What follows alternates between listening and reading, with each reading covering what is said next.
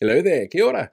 Have you ever had to deal with a child who's got a great big homework assignment that's due tomorrow that they've just told you about the night before, and when you ask them why and try and get to the bottom of why you weren't told, you get all these kind of evasive answers where, I lost the homework and I forgot about it and the teacher didn't remind, those kind of evasive answers that don't really go anywhere and kind of pass off all blame to other people.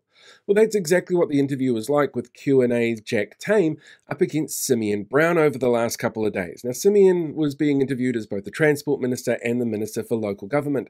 The interview was actually split up into two 15-minute segments, the second half focusing on Three Waters and water infrastructure, the first on transport. 20% of that first interview was Jack Tames asking the same questions over and over to get a straight answer out of the minister. And he got straight answers when it didn't involve academic and scientific research into the problems that they've got or verified data into the problems that they've caused. So when he says, did you campaign on this? The answer was a straight no. We didn't campaign on increasing things like registration fees. But when he asked a question about what the research said around blanket speed limit changes around schools, my God, that was hard to watch. What is the potential downside to changing speed limits outside schools?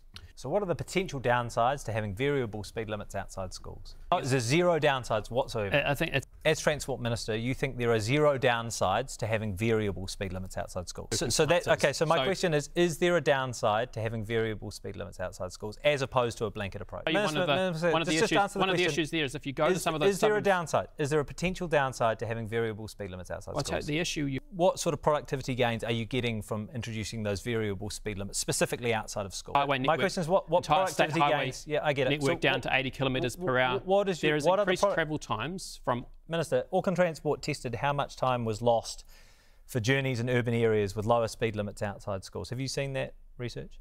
Yeah, so there's been a range of estimates. So what did Auckland Transport find for the changes outside schools? So they studied over 20 minutes for 20-minute average journeys, how much time was saved by having the higher speed limits outside schools. So what did Auckland Transport find? And that was just the first question. On the second question, which was around budget blowouts and the estimates for the costs for things like roads of national significance that they want to restart, how much the estimate was that the National Party brought to the election versus what Waka Kotahi had actually told them it was going to be. And it should have been a fairly simple answer. While Simeon Brown said it was about $6 billion, the actual answer is $16 billion. There's a $10 billion difference there. But trying to get to that answer, oh my God, it was painful.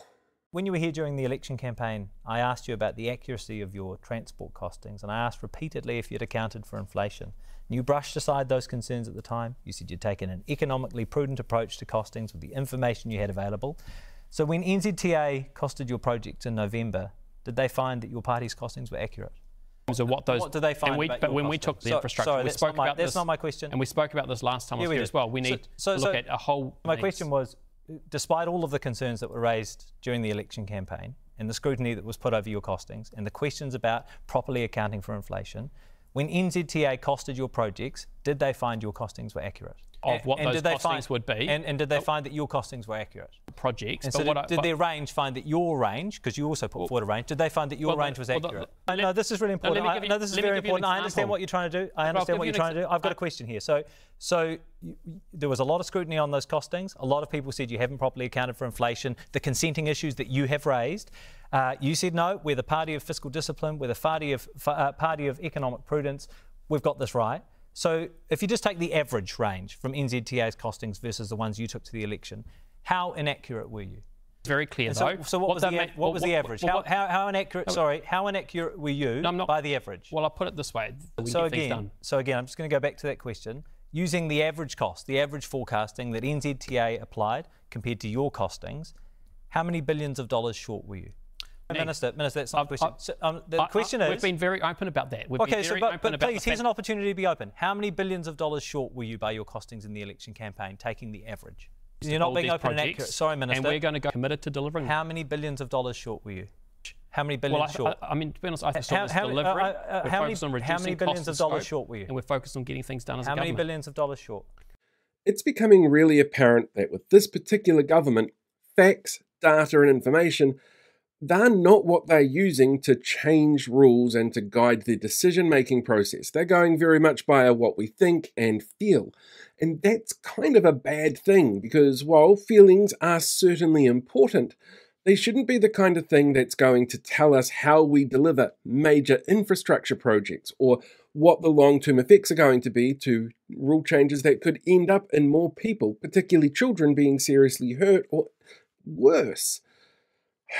But there's not much that we can do except push back on it. When you see an MP being so evasive when it comes to answers, push back on it. Let people know how frustrating that is, because not getting a straight answer out of a politician is almost considered normal these days. But not getting a straight answer out of a politician who tells you that they know better, like the National Party seems to be doing here, that's just condescending.